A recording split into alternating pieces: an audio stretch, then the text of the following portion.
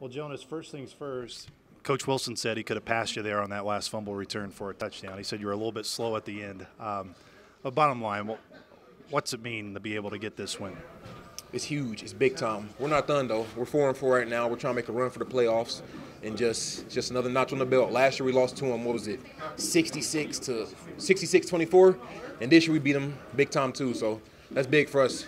For you guys, after that punch in the mouth early on that first drive, I don't know if much changed really defensively of what you guys did, but for you guys as a defense, what was your response wanting to be after that first drive they had when they went 97 yards for a touchdown?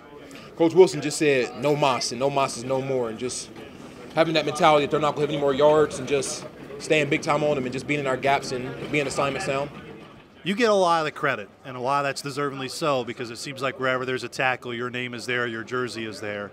But speak about the other 10 guys on the field and the effort it's taken for this team to be able to make the leaps and bounds. It's not about me at all. It's just every guy up front and guys in the secondary and just guys doing their job. And it's just a team effort and just guys being in the right spot and just coach making the right call.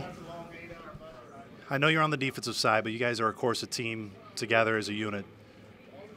What's it mean to get this win in the aftermath of losing not just two players that were key individuals in terms of production? I know one specifically in Jaquan that I know meant a lot to you.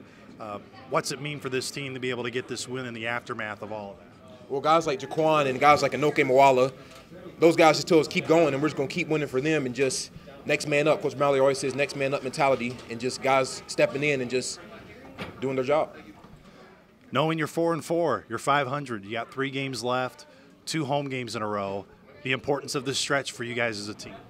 We're trying to make the playoffs, and we're going to celebrate this win for the day and maybe tomorrow, but after that it's back to work on to South Dakota. Do you think Coach Wilson could have beat you to the end zone there on that last fumble? He probably would have pulled a hammy, so I don't think so.